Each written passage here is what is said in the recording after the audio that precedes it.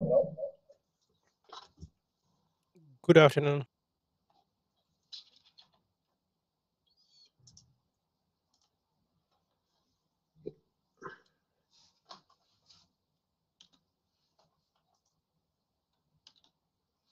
Yeah, sorry. It was a problem with sound.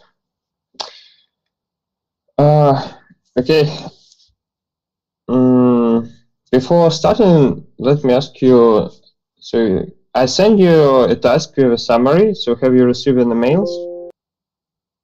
Yes, we have. Okay. Do you have any questions about that?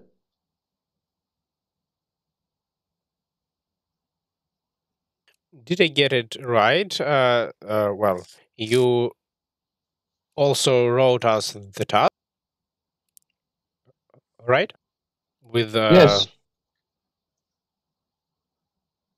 So in a PDF file, you can find the instruction how to proceed to the task. So just so you need to pick one of the papers. There are, I think, 7 or 8 of them. There are some like recent papers which I found, and yeah, some a bit older. So you need to read it and then just write a short summary for 2 pages with just basic answers on what is the paper about and that what is the research question, and then in the end maybe what do you think about it and how it could be useful in real life examples or future research questions. Yeah. okay. In this case, I have a question about methodology. So I briefly scanned several articles, uh, Yeah. which you have sent us. Yes, and I've got a question about how to say the depth of understanding. So if we can't understand some math constructions, is it okay? Because I saw several difficult constructions there. No, it's okay. You need to understand just what's going on. So under methodology, I mean that, yeah, if it's OLS or just some regressions or it's like general method of moments or just survey, I don't know what they use. They normally write that which methodology they use in case they use it. Yeah, because it could be maybe theoretical paper. I don't know. Yeah. Okay. So it's okay if I don't understand. I don't know every symbol of this article. Let's see. No, So that's for sure. That's yeah. for Okay. sure. Yeah, just 2 weeks, so you don't need to go deep to the literature. If there is some formulas from previous research, that's fine. You don't need to understand. You need to understand the main result and what is the real life implication and what was actually done in terms of the question which can be stated in real world. Like if we write down the model and there is some result that, for example, x always larger than y, it's not a economic result, right? So then you need to Hmm. say, for example, that such persons are always better off than another. It's just example, okay. Hmm. Yes. Okay. So we need to see it from the more, I know, kind of economic position, not like yeah. Okay. Yeah, sure. It's not a like really important and weighted task, so like 10%. So that's I don't know how it's often that you're reading some papers in that bachelor program. I don't know. We shall definitely read some of them during our term paper and our diploma work. Yeah, that's for sure. So maybe some practice will help. So that's happened with me. Then some teachers push us to read more papers. That helps to really work on your diploma or whatever you're doing. Yeah, so it's fine. But you have access, yeah? So you check that you have access to all folders. Yes. Okay, great. I wasn't sure. So then I guess that's it. So you have two leaks for that. I think that's enough. So I will. So you can send it to my email. I stated that's fine. Well, let's start our next lecture. So I will turn on recording. Okay, now everything is recording. And today, firstly, we will brief talk about our seminar's results. So remember from the previous class, we're talking about the one-site platform. So we have a distribution of agents with different tastes to platform, who distributed on interval from 0 to 1. And then theta is distributed such that the agents with higher theta, they like to join the platform more. And this is the general case of our social welfare function. So then, yeah, you remember before the move to the specific case of utility function, we discussed the general. So it's increasing in theta, it's increasing in n, and that's what we know. And you can see here that, so they have the part which represents the consumers who joined the market. This was from theta hat, the indifferent tangent. So then theta hat equals to 1 minus n in our uniform distribution, and then to 1.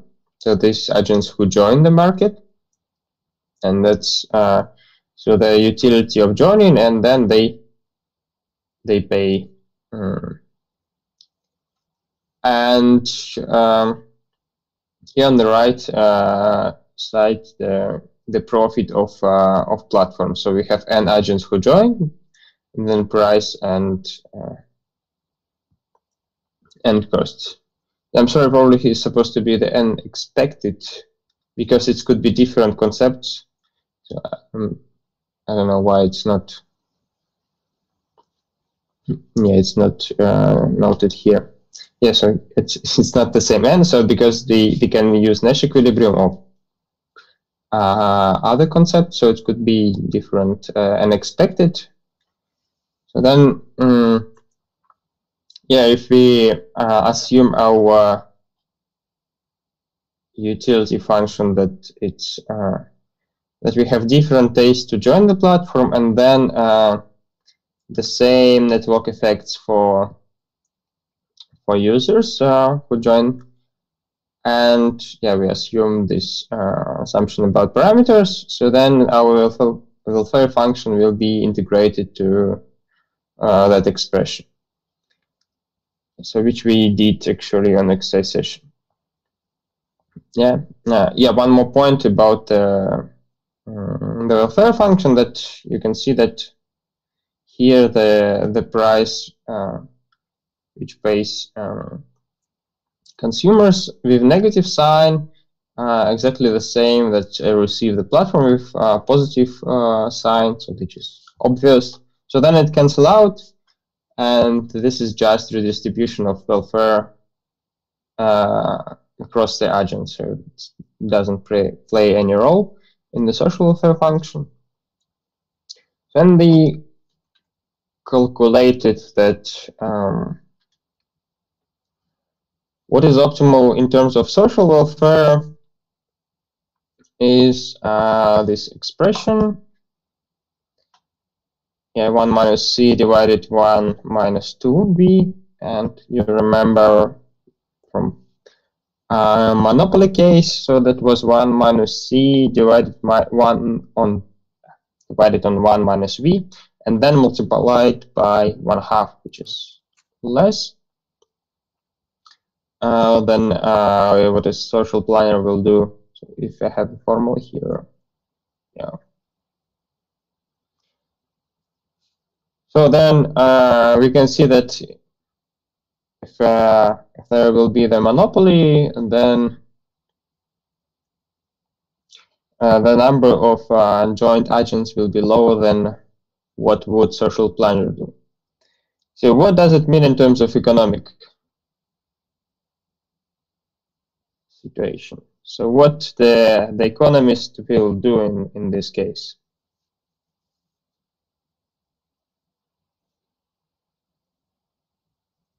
You mean in terms of regulation? What? Yes, so like what is the task here for economists normally?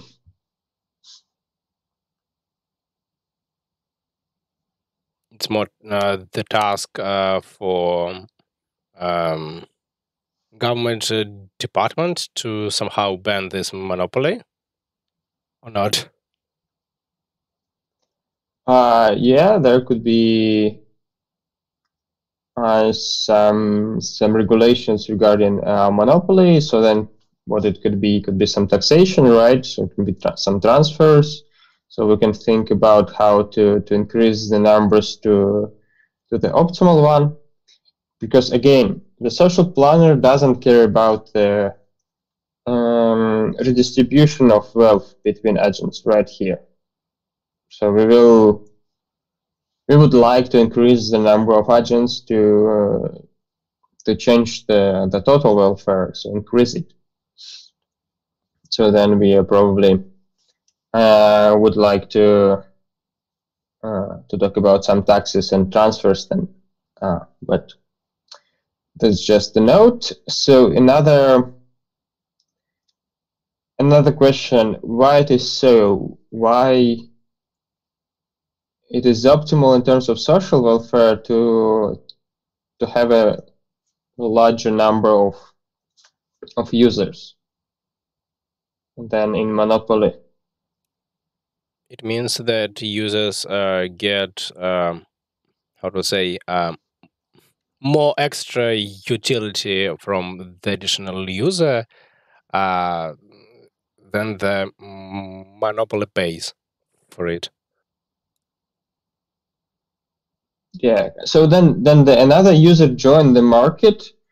So what happens?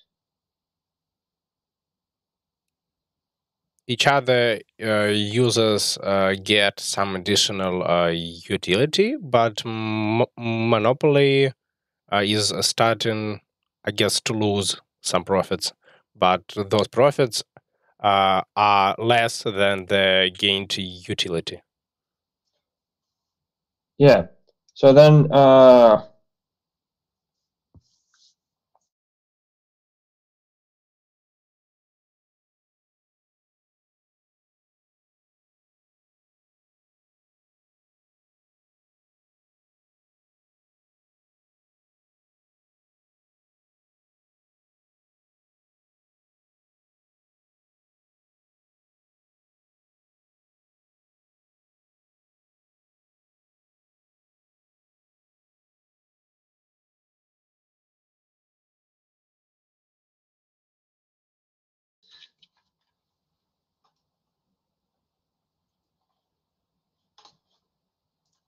I guess it wasn't only me who stopped seeing you, right? yeah, just a sec.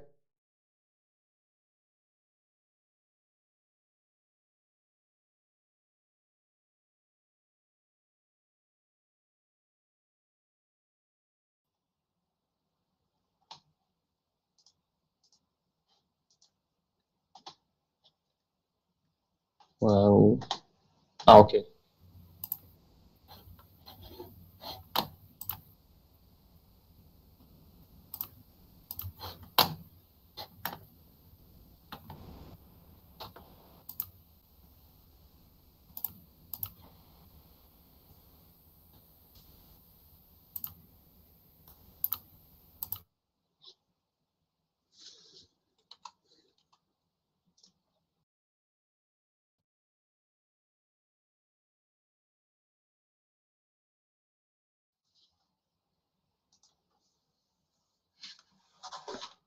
Okay.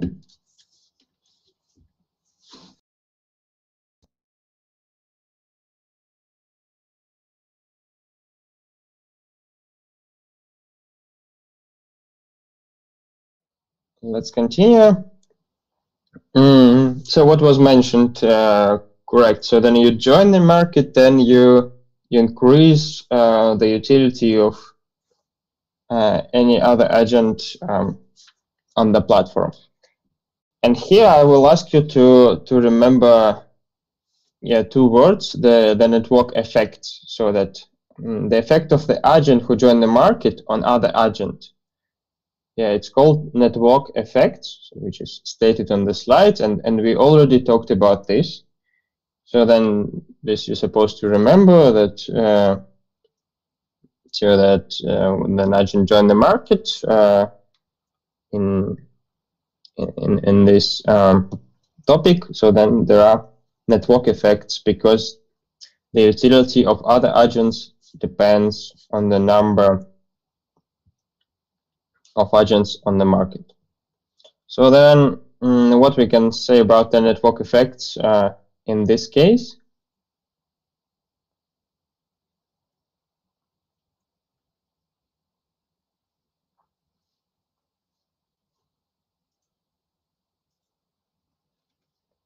So then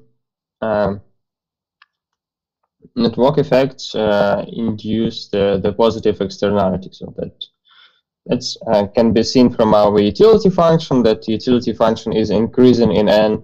So that means that if we add more agents, then utility increase, so that it's positive externalities. We will talk today about the negative externalities as well. So then, so maybe you have any questions about the welfare and how we talk about welfare.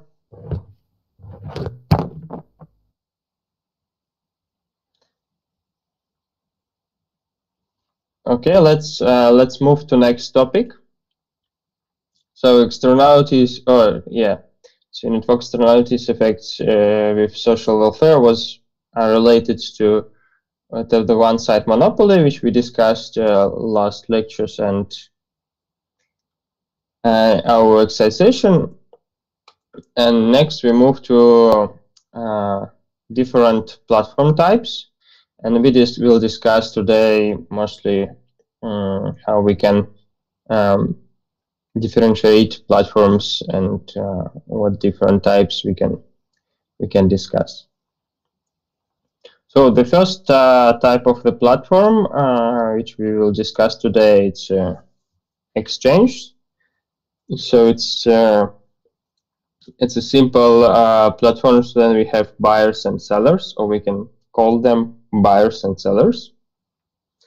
So that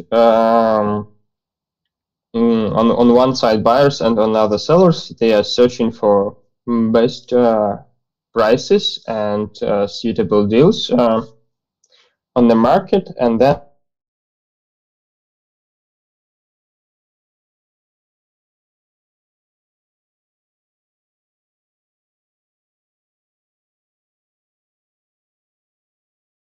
We can't hear you, I guess.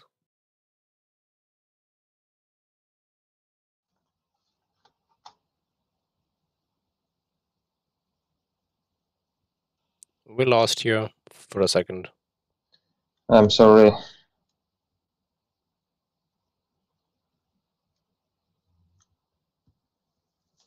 So maybe I will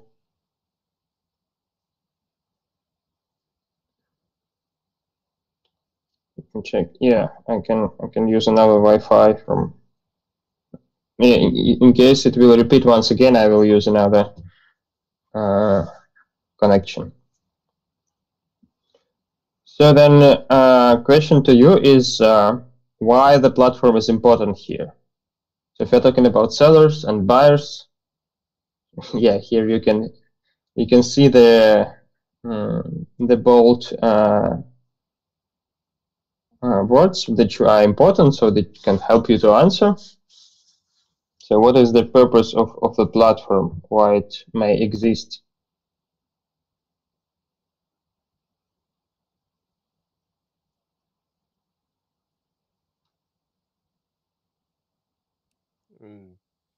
Because it just makes this process easier for the both sides. So it's really hard to find a seller or a buyer like directly. So we just need a place where we can do it like I don't know in a civilized way, in an organized way. Yeah, so it's much more efficient than searching for best price or best match between seller and buyers. So then if we observe the two-sided markets, so we cannot apply the ghost theorem. I guess I mentioned it once again, once already, so that there is no the transaction between sellers and buyers for best search will be inefficient in case of operating without the platform. And then which examples of such a platform you can provide?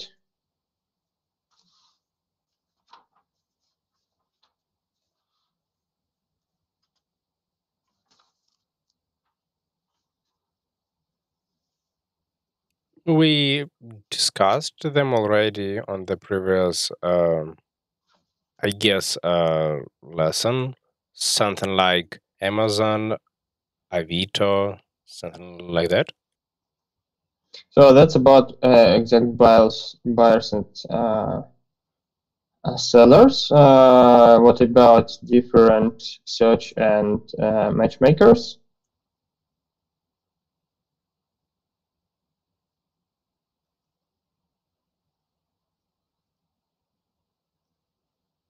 Different dating apps and something else. Yes, so first one is matchmakers, that dating service and employment agency. So the second one is traditional exchange, so that could be anything which you can sell and buy everywhere. So even auction houses.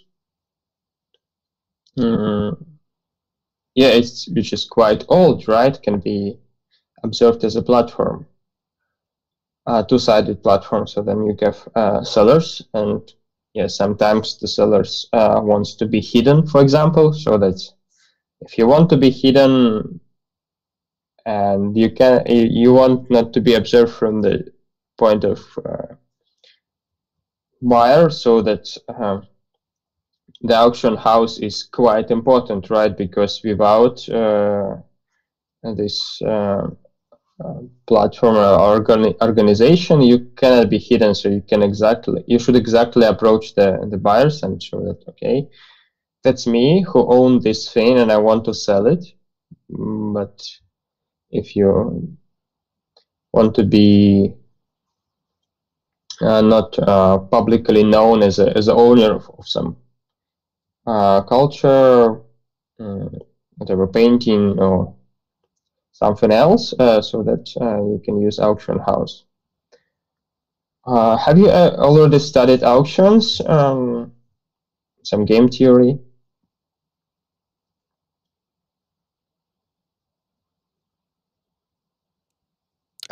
I guess we only studied auctions during our course of the game theory, but it was like an ordinary auction and No. another type, so not really in depth. We should have studied them during our mechanisms design, but we hadn't. Okay, we will discuss some auctions as well here. It's quite a nice topic. So then, yeah, then there are some brokerage services as well, so that we can talk about publishers, travel services, ticket services, whatever. Then it is quite inefficient to search, for example, if you wrote a book or some article, you don't know exactly who would like to read it. So then you need to publish it, and to do it by your own, it's quite expensive. Maybe now it's not so, and for sure it depends on how much items you want to receive as an outcome. But then you don't know if it's a good book, who would like it, which category of readers would like to read it. And then all these problems are solved by publishers, so they deal with huge numbers of different books, so they know which shops would like to buy which book, for example, which consumers of which age would like to read about a certain topic, so they better knows how to advertise the certain topic. So then you come and you sell your book to publisher, so you sell the rights to publish it. So then you have money from exactly one organization, so you don't need to collect the money from every buyer, and then publisher redistribute the book among different shops, and then we can consider the shop as a previous type of the platform as a traditional exchange, so that you have publisher on one side, and then you have buyers or readers on the other side, and then another platform comes to the market, and then we can discuss some effects there. So then you can see that the platform itself can be as a part of the another platform, right?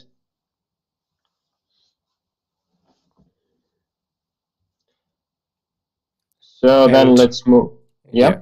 Sorry, and any question? Yes, I have a question, and it's a specific question about the name of this category. Why taxonomy? Taxonomy, it's not about taxes, right? Taxonomy, it's like different types. Okay. Yeah, I was confused a bit. Then I saw this word, like, oh, it's supposed to be something with taxes. No, not really.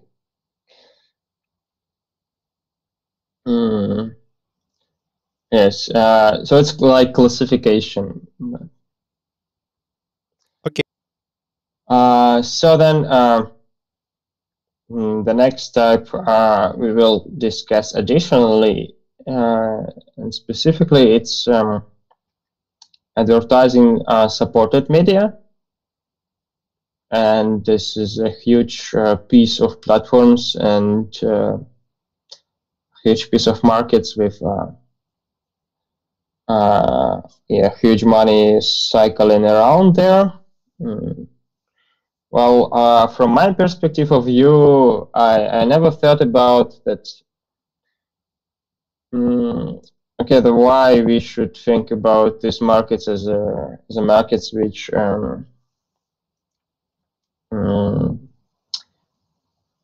they're inside a lot of money cycling, and why we should care about such markets so much. But then you can see that in real world, the news, especially maybe now and last few years with COVID and new regulations, new policies, you always want to be in the current context. You want to read news quite efficient and quite fast. And what is the sources of the news then play crucial role in our real world life. So that's a mechanism how the certain organization or whoever can affect the real world. So then there are a lot of money cycling, and then economists supposed to think about how this how to deal with such markets. So, and for examples, yeah, magazines, newspapers, television, whatever, web portals, online news, all of these are two-sided platforms. And can someone discuss and describe why this is a two-sided market? And who are the sides?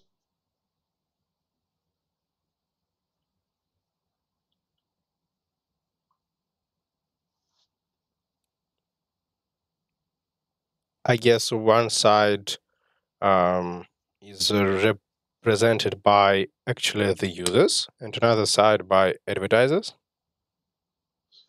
Yes, so that's probably from the slides, and so and how they operate, and what is the connection? Why?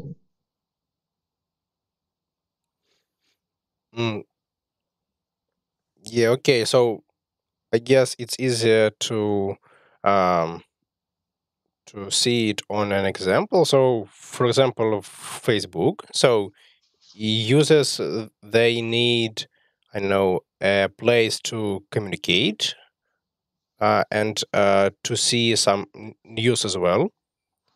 Um, and they need this product, and advertisers they need for the users to see the ads. Yeah.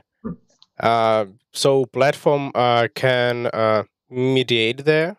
It can give those users a place to communicate and to read news, and advertisers a place to advertise, actually, and take some percentage for its services, I guess.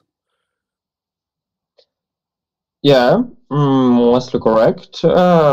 So, and maybe additional question: can you imagine another site on that platform? So you mentioned just users or readers who are interested in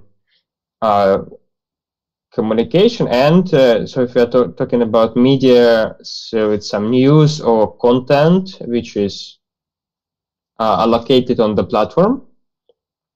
So, like, we will talk about examples a bit later. So then, what is different here from the previous examples is that so the agents or the readers, viewers or whoever, they join the platform to get access to some product which already allocated on the platform.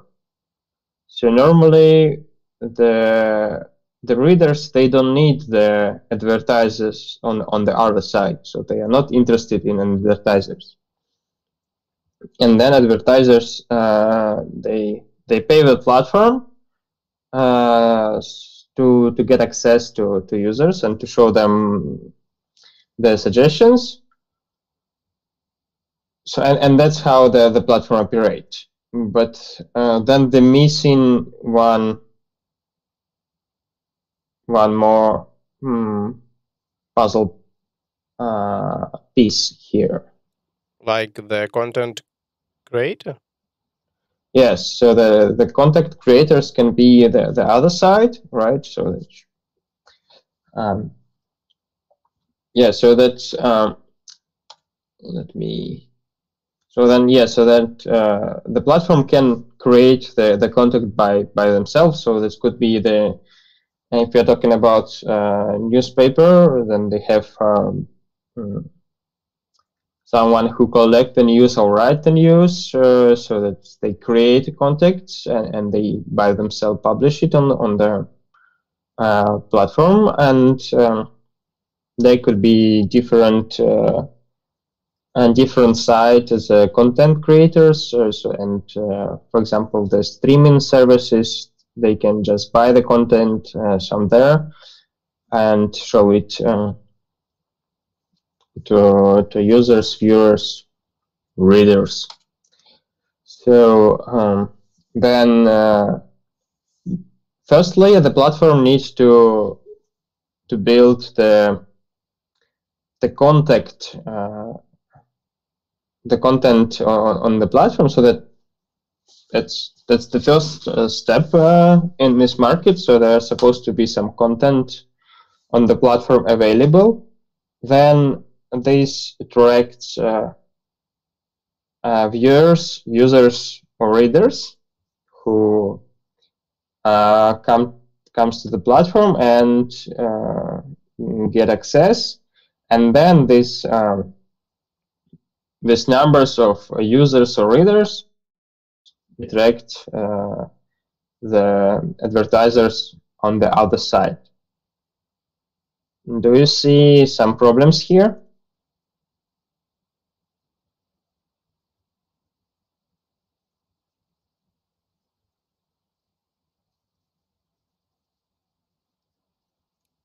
Like the complex scheme of profit distribution or something like that? No?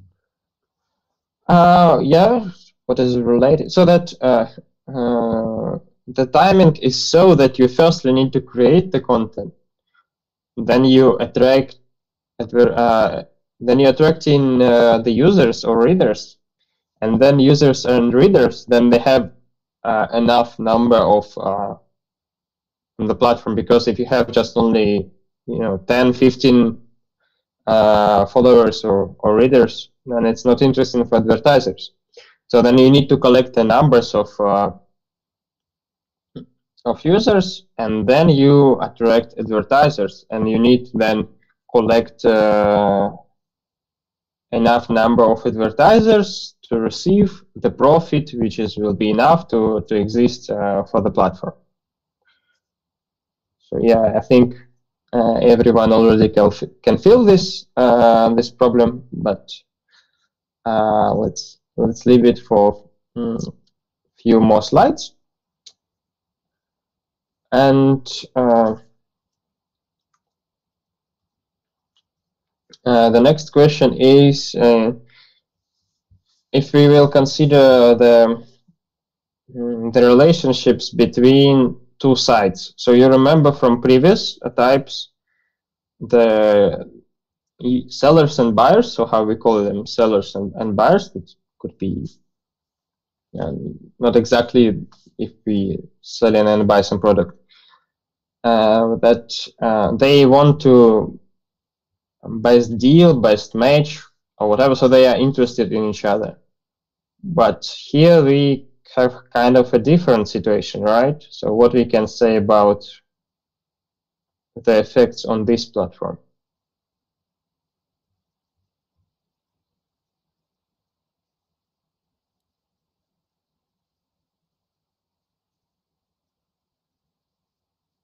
Can we say that actually our content makers they are not really interested in viewers, they are interested in viewers because it will attract advertisers, right? So it's like the circle. Right. So sometimes you can sell the, for example, if you're talking about YouTube or something like that, so you can sell the premium accounts and gain some profit as well. But that's actually, if I remember the numbers from this year, or like a few months ago, someone calculated the number of premium accounts on YouTube, or it was publicly posted, and only 1% of YouTube users buying these premium accounts. But still, it makes some profit, quite a huge profit for Google. Now just let's thinking about the readers and advertisers. So as a reader, would you like to have a larger number of advertisers on the platform?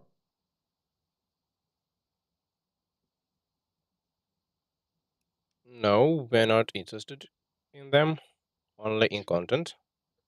Yes, sure. And the advertisers are normally interested in larger number of readers and users. So now they can see that we have negative externalities and negative effect from the advertiser side on the readers and user side.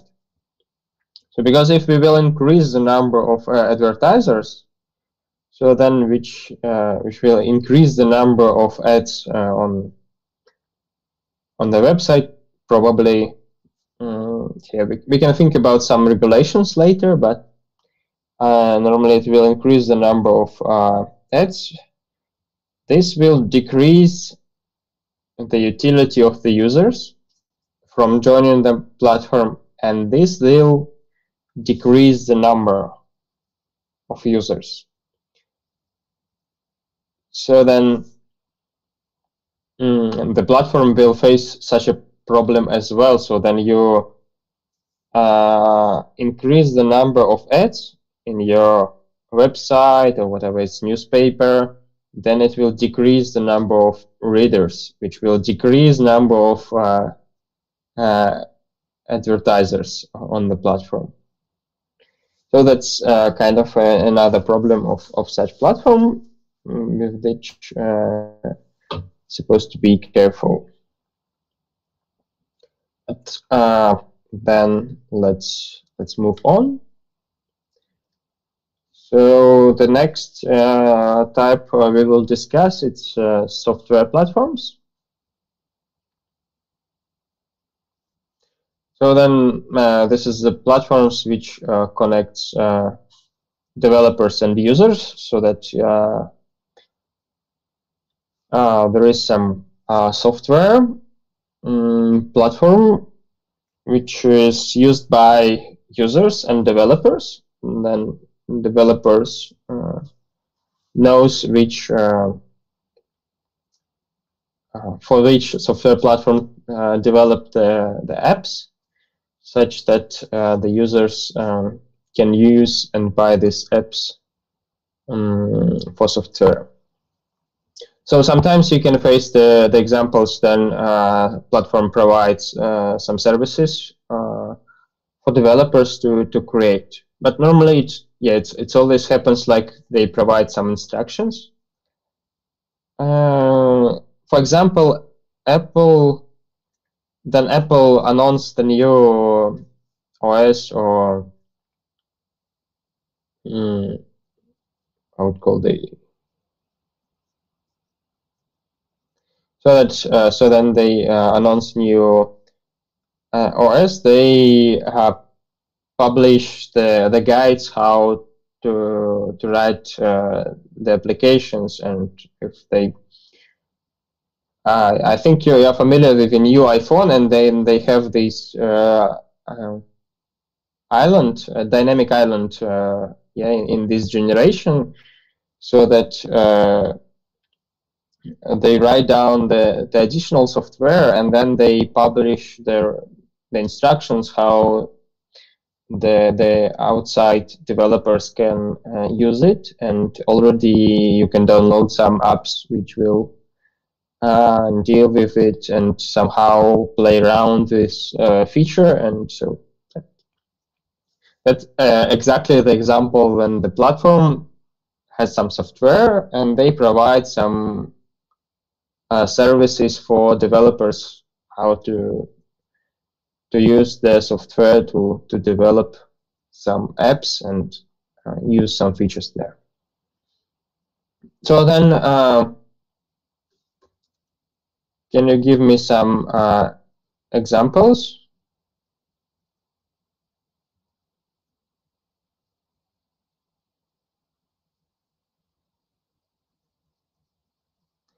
Well, okay, let me say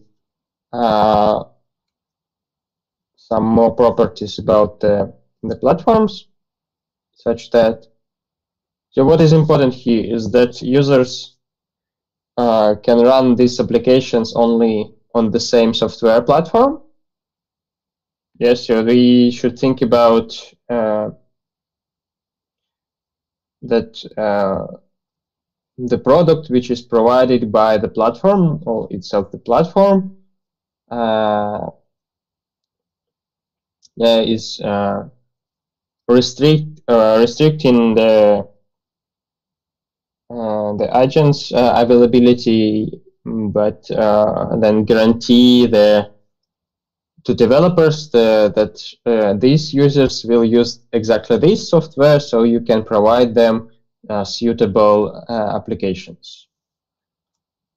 So then, but at the same time, this restricts the developers that they can sell their apps only to the users who use the same software platform, and this guarantee the buyers and users that you already have some developers who working on the applications. So then, can you think about some examples? We already discussed some of them. Maybe additional one.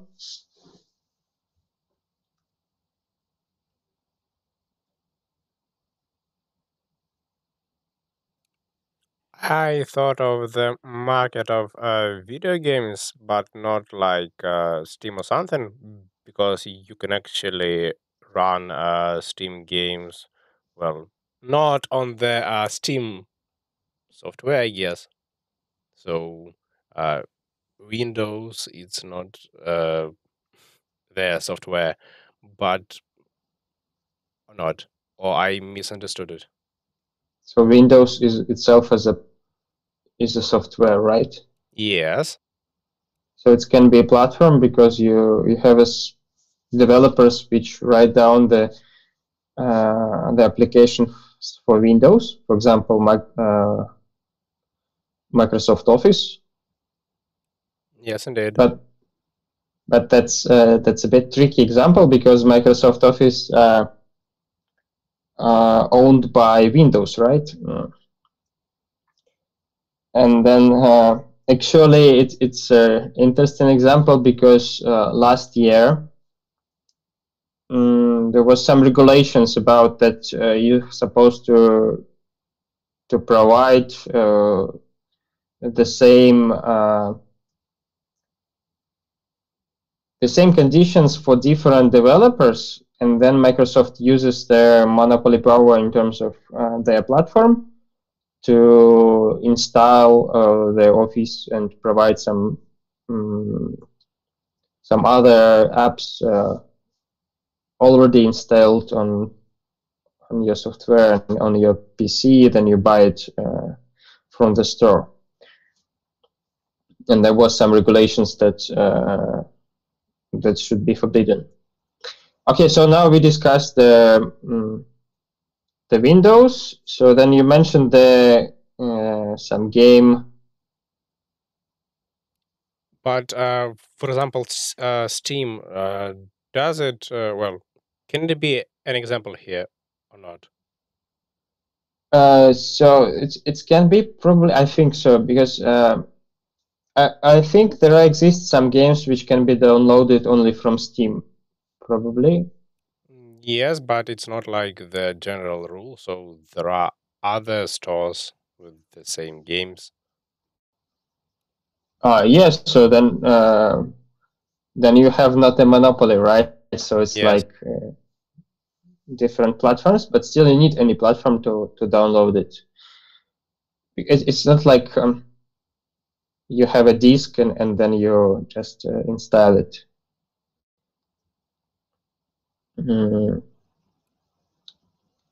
So Some other examples? it is an example here, right? Yeah. Okay.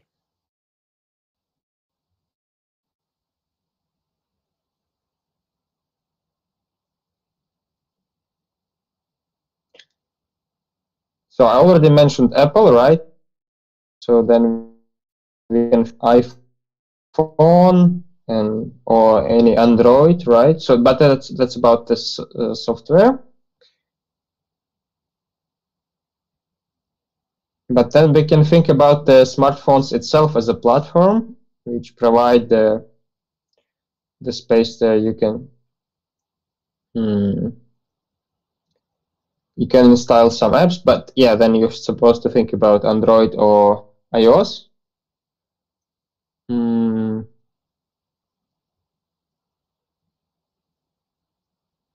other examples.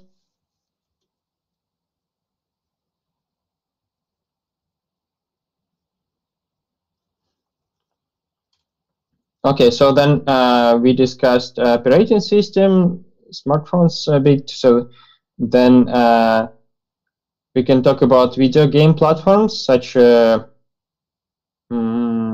Xbox and PlayStation, right? And which is more physical example. And then Steam was mentioned as a online platform.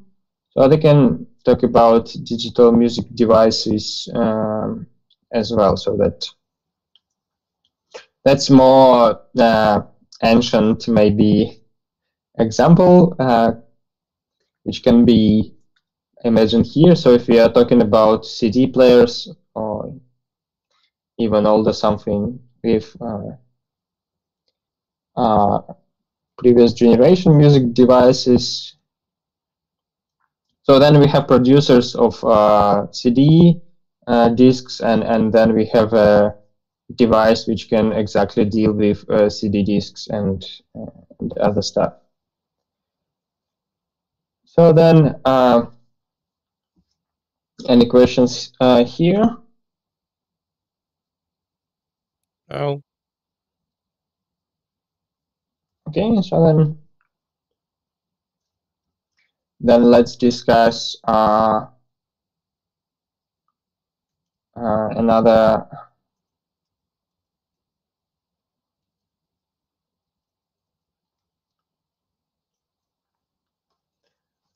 question. So then we have already mentioned that the effects can be positive or negative. Then we are talking about the advertisers and users on media platforms. So then you can see here the simple scheme of two-sided platform. So then we have some platform in between. So then we have two groups of users or agent on one side and on another side. And then we can talk about intergroup effects or intergroup externalities and intergroup effects and externalities. So then they can be positive and or negative, or this could be the case. Then you have positive and negative effects at the same time. So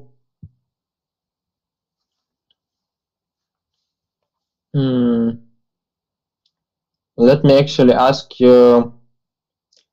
So if you are thinking about the music streaming service, so what is going to be Spotify or Yandex Musica? Can you please describe the sites? Who are the sites? And then mention which effects exist and which effects are positive or negative.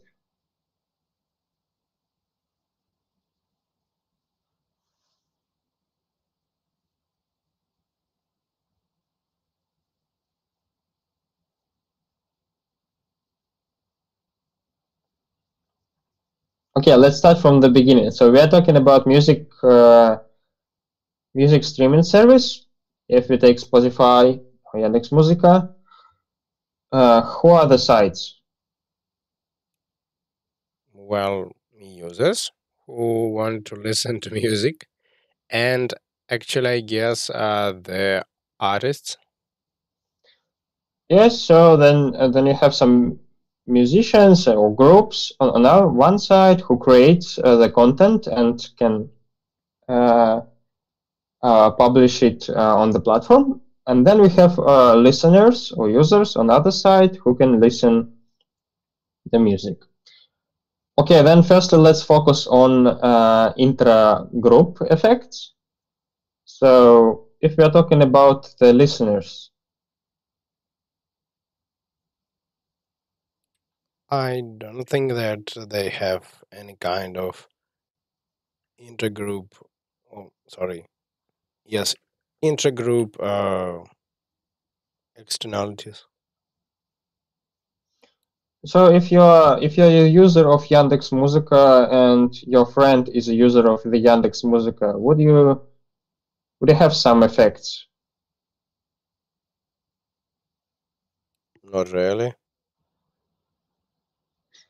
Yeah, just there probably will be not there are no negative effects because you cannot think about some negative maybe. So then we can think about that if you use the Yandex Musica, you can send to your friend the link to the music which you like, and then your friend's supposed to open it exactly on the same platform, probably. So if you send him music on Spotify, then you need your friend to be familiar with this platform and already installed.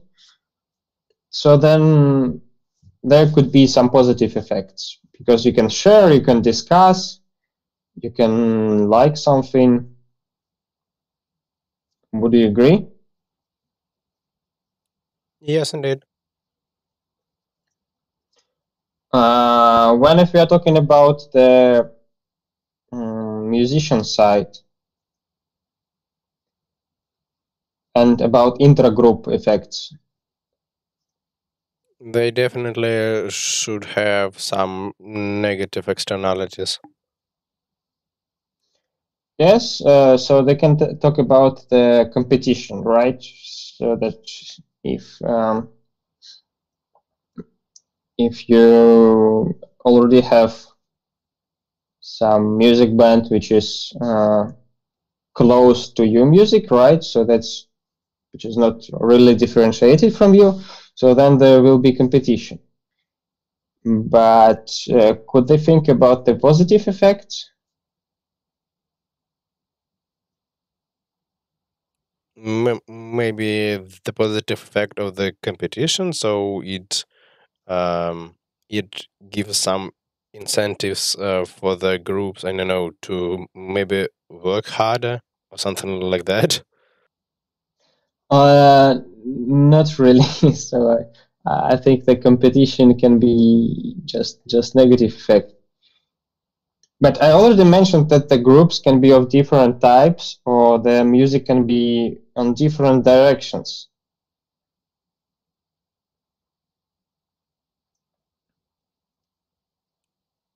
But it should be like the intergroup effect. Like the more Oh yeah, directions we have, mm, the more our customers enjoy our platform. No.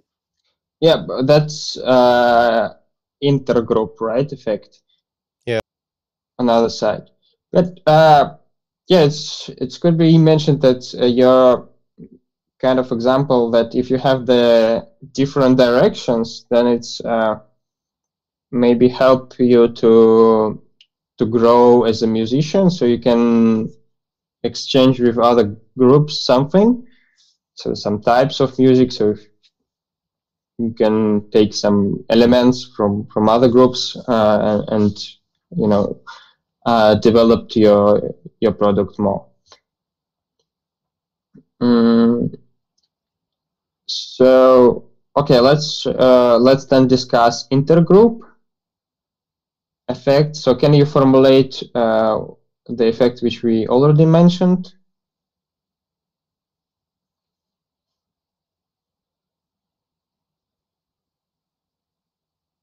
Like that, the diversity of the genres among the groups positively affects users' experience? Well, the utility, I guess. Yeah, so because the users can find the better match, right? So if you have different groups, it will make the consumers better off, so we can choose among larger numbers of groups. So that's a positive effect. If we are talking about the musicians, can you think about some negative effect?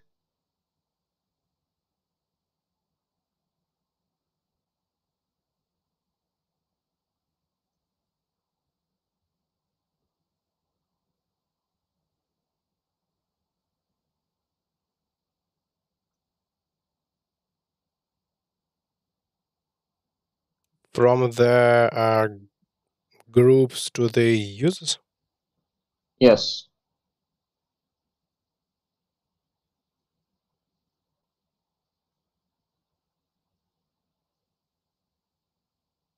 Maybe some kind of menu cost. Like it's hard to choose between I don't know 100 groups, but it's almost impossible to choose from 1,000 groups. Maybe. And I was thinking about that there could be some specific music platform which focused on, for example, jazz. And this platform was just for jazz. And there was a fans of jazz who listened to music, and then they start some other musicians. Yeah, that can be the negative effect, because currently you have only the users who like jazz, and they like this platform because they came and they listen jazz.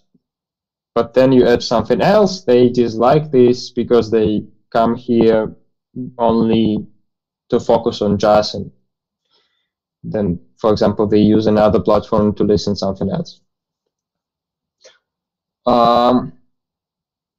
Yeah, so and then if we are talking about the listeners, so which effect they induce on the other side? Well, I guess if the groups get the get um their it's not salary, I don't know, their payment based on the number of views or like played songs. Well, it's like the more clients you get, the more profit you get. Yeah, so you can think just about simple positive network effect. So yes, there is some one more example about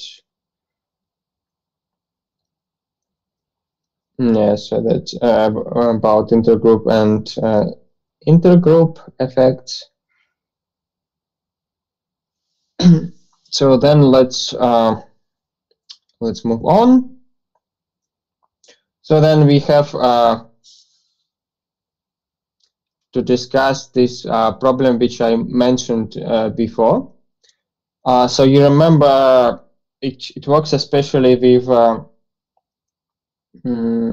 with advertisers and readers with news media example.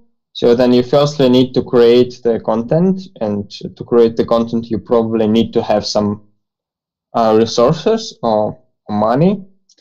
So then you attract users, readers, or listeners, and then the higher number of users attracts advertisers, and only then you have enough a number of advertisers, you're gaining some profits to invest into your contact once again.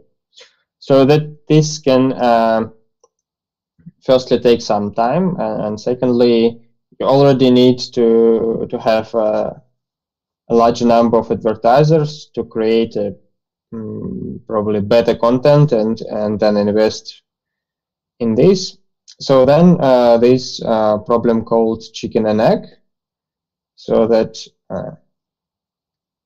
it can be considered as a coordination problem as well, because if the platform users and advertisers will agree together at the same time that, okay, we will create a platform right now, all the agents will join who would join will join right now, so then advertisers will join right now, and then we will make profit starting today, which is would be the best for everyone, and that's the coordination problem, because everyone would like to, but then there is no information that, for example, that advertisers doesn't know how much agents will be, then the platform will be built out. So then you don't know. And you will know this only then the agents will join the platform. So then if you're talking about indirect network externalities, that well, here's the example with buyers and sellers. So then if you have more buyers in the platform, then these increase the number of sellers, and these increase the number of buyers, and so on. So then this works from one perspective as a snowball effect, so that if you make more buyers, this makes more sellers. But on the other side, it means that to have a large number of buyers, you need to have a much more number of sellers, and so on. Yeah, so that on the other side, we have this chicken and egg problem. And this is a problem of the platform. This is what the platform is supposed to solve to exist. And can you think about some solutions, how the platform can attract sellers or buyers? I guess it's easier to attract sellers. Well, in this case, you just, you just say something like, okay, in first month, we are not going to have, like, 1 million followers, but if we don't, we just pay you like some desired sum. And if we have enough users, you just get the percentage. And in this case, buyers will be there because you already have a big base of sellers, no? Well, yeah. So then you start to operate, then you have to provide mostly free service to sellers, so that showing them that, okay, firstly, it's just the opportunity for you to sell something, so why wouldn't you join if it's free?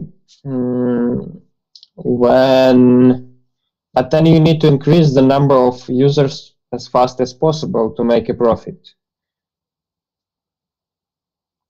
So then we can think about the examples was already provided during the first lecture.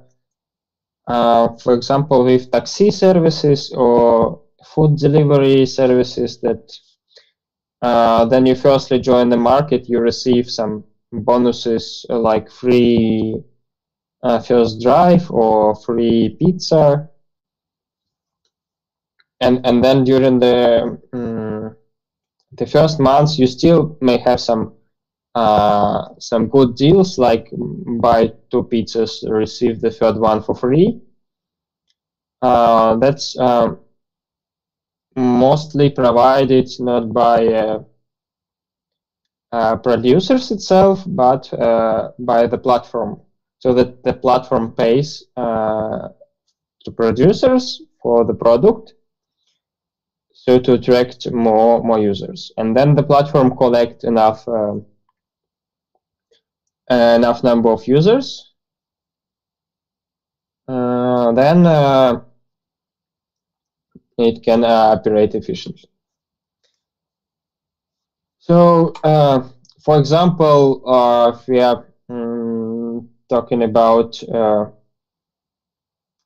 hardware product enters the market, so just we can think about the new gaming console. So then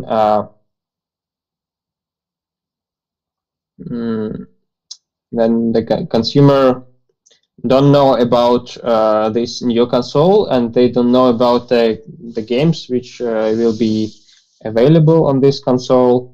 And then at the same time, so you announce this platform, but then software producers don't know how much the users will be and who will install this hardware on the platform. And then the question, what is the source of coordination problem here? I already mentioned it several slides before.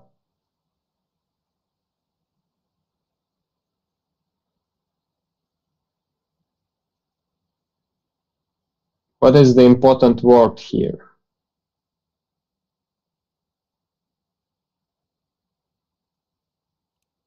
To make some guarantees or not? Yes, so that's what does it mean? That's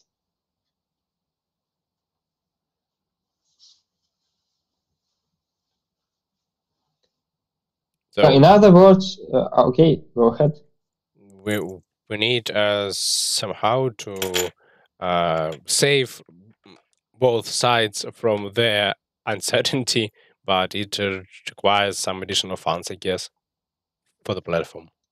Okay, you go you go a bit complicated. So that what is missed here is the information. So there is a lack of information in the situation, so that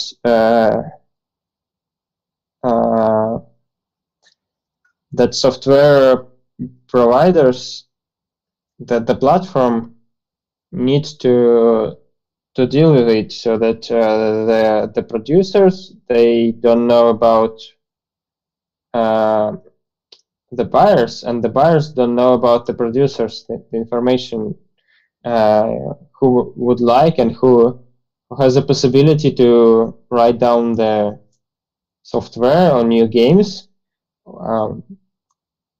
to be suitable for exactly this console. And then developers don't know how much users would like to buy this console, because they don't know their taste. And who knows better is the platform, because platform can aggregate the demand and can aggregate the supply, so they can learn about this. So that's the information is quite important here. That's why in real world you always observe this information that, okay, we are 1 million now, because for platform it's important to announce this information. We are 1 million, so that means that, yeah, we have 1 million users whom you can use to advertise your product. Or yeah, there are 1 million friends with which you can connect on Facebook. So use us more and more, and that's what the platform wants to make more public and allowed. So then let's a bit talk about several platforms last minute. So if we are talking about two different platforms but operating on the same market, can you give me example?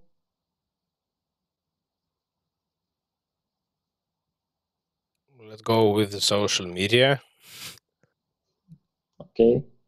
Well, Which, I don't know, like Facebook, Instagram, Contact, and some others. uh, Well, they were working on the same market at some point. yeah, okay, let's talk about Facebook and Contact. I will try to, to figure out this example. So then here we talk about the single homing and multi-homing agents, so that you can see that on this side we have the agents who join only one platform and the agents who join both platforms. So let's say there are two platforms that which compete with each other, and the platform always think about how to make the profit. So then, for example, you have agents who join Contacte and Facebook simultaneously, and yeah, you use both platforms. And then you have just those who connected to Contacte. What you can think about the difference between these agents?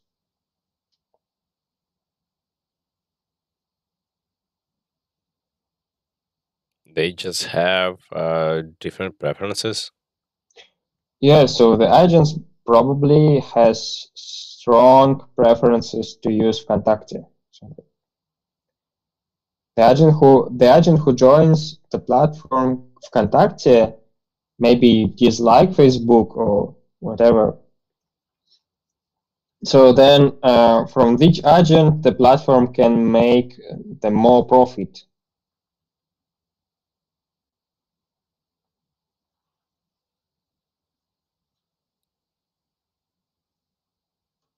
From those who like only their platform. Yeah, probably because for single homers, the platform has kind of a monopoly, yes, to access. So then the platform can make more profits from single homers, and they can.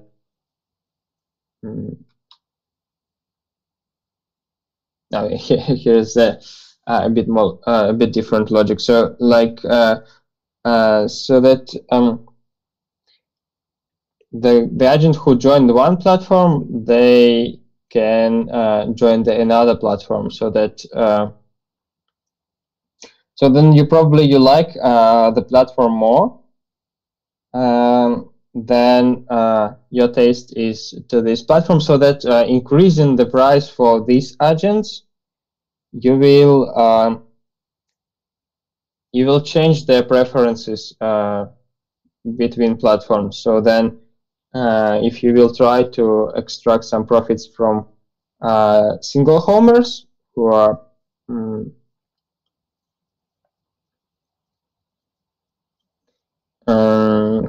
join only one platform, so then they can rejoin to another platform in case you will increase the price on one platform.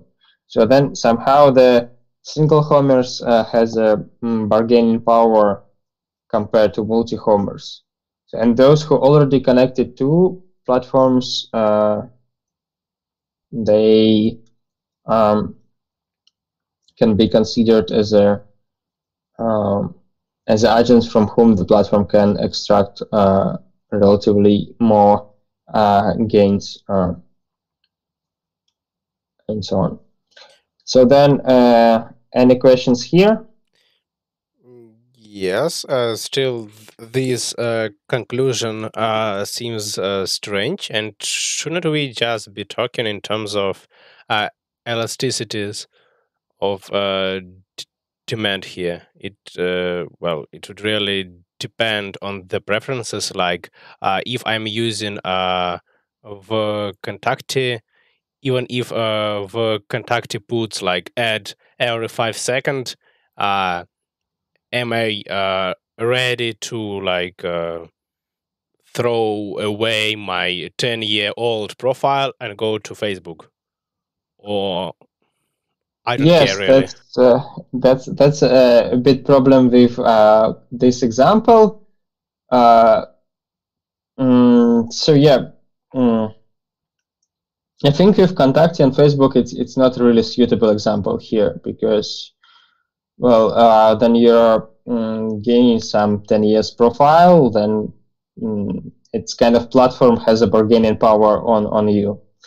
But then it's, yeah, like definitely you're right about elasticity, so that we should talk about what is the effects if the platform increase slightly the price to join the platform. And we will talk about the exact example and how this works later with newspapers and news media platforms. It's the additional topic we will discuss later. But here you're mostly right with the Contacti and Facebook. It's not really suitable example. For exact effect, you need to take the model and calculate which will prevail. Because, yeah, if you use the platform and you gain some, if you just not get access to other site, which is probably supposed to be the same on the platform. If you have your friends on Contacti, which are not represented on Facebook, it's a bit different situation.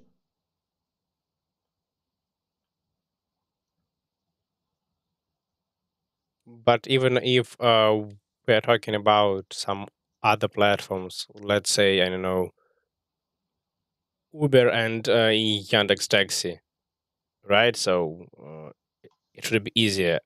Still, if I'm using, for example, only Uber, so what does it mean for the platform? That it can get more for me than from my friend who is using them. I don't know, from time to time, like one time Uber, one time Yandex Taxi, or not? So that let's think. So then we are using Uber, and so if we are, that's probably about, so if you are already paid to the access to the platform, so that's not about because if you're talking about Uber and Yandex Taxi, you have probably zero cost to connect the platform, right? So you just download the app and that's cost nothing for you. But if you already paid the access to some platform, so that you subscribe to the platforms and you paid your fee, so then if there are users who would like to join both platforms, they kind of don't have a choice between platforms. Then increasing the price, you just measure how they would like to join the platforms at all. Yeah, that may be bad formulation, maybe not. I don't know how to actually Like, they have only two options. In one case, I'm using both. I don't know, both platforms, and in another case, if I don't like the price even of one of them, I don't use them at all. Yeah, it's like single homers. So that, for example, you're selling some product and you don't really need to choose between platforms. You decide to join it. Yeah, you need to join both because you have some users on one platform, some users on another platform. So and you want to cover the entire market. So yeah, and then it's like, for example, if we are selling, I don't know if the example with pizza will work. So, for example, we join the delivery club. I'm not sure how it works exactly. So, if they use the different services to deliver the food, so that, for example, Yandex, Yeda, and Delivery Club, so then probably there can be different users on that platform, so that we won't cover both of them. And what will happen if we will disjoin the delivery club? So then we will just lose the part of the market. And if the platform will increase the price, we will not compare this to the Yandex Gita, because if the users on the platform are different on other side, so then we just lose the access to other users. So if it's still profitable to sell us the pizza on Delivery Club, we will still do it. And then if we are talking about the small production of, I don't know, if we are talking about like some cake producers who make it like 10 cakes per week, but some nice and expensive. So then you can probably find enough consumers on both platforms, delivery and okay, Yandex Yeda is not quite suitable for some premium product maybe, but yes. So then if price is bad, you can join another market and you can sell your 10 items there per week more easily. So it's more about of the option for substitution of the platform. Yes, so sites like the multi-homers, they don't have any option to substitution because they kind of need to connect both platforms. And if you're talking about single homers, they can substitute with another platform. Okay. Yeah, so if you go to more complicated example, we can think about different effects and different examples, so that's maybe too complicated generally. Okay, that's it for today. Do you have any questions about the slides? Okay, then I stop recording. Will you send them to us, right? Slides, yeah, Yes. they will be uploaded as usual to this lecture folder, Mm-hmm. and, Yes, okay. and the record as well. Yeah, so like, let me remind you that this Friday we have the exercise session together, right? And this will be not in your schedule. So then in the schedule you will have still. В общем, у вас в расписании все равно будет 4 лекции и в разное время. Но мы договорились, что вы подсоединитесь в час к одному одновременно. Окей? Да, окей. То есть с часа до 4, ну, суммарно. Да. Угу. В общем, Да, проинформируйте всех, чтобы там не было людей, которые внезапно подключатся, когда я уже отключусь. окей. Okay. See you Friday. Yes, thanks. Goodbye. Bye.